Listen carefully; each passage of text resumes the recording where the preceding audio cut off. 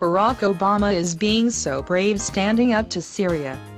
Truly, brave to wait for the innocent slaughter of 100,000 civilians before acting.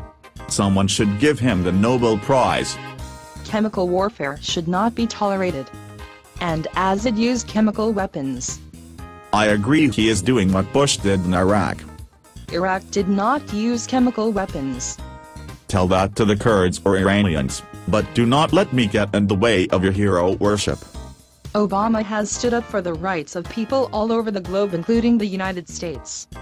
He supports same-sex marriage.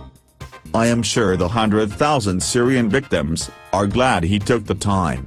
So 1% of the American population can marry. What a victory. Typical Republican giving Obama no credit. Sorry, facts suck and are never on your side.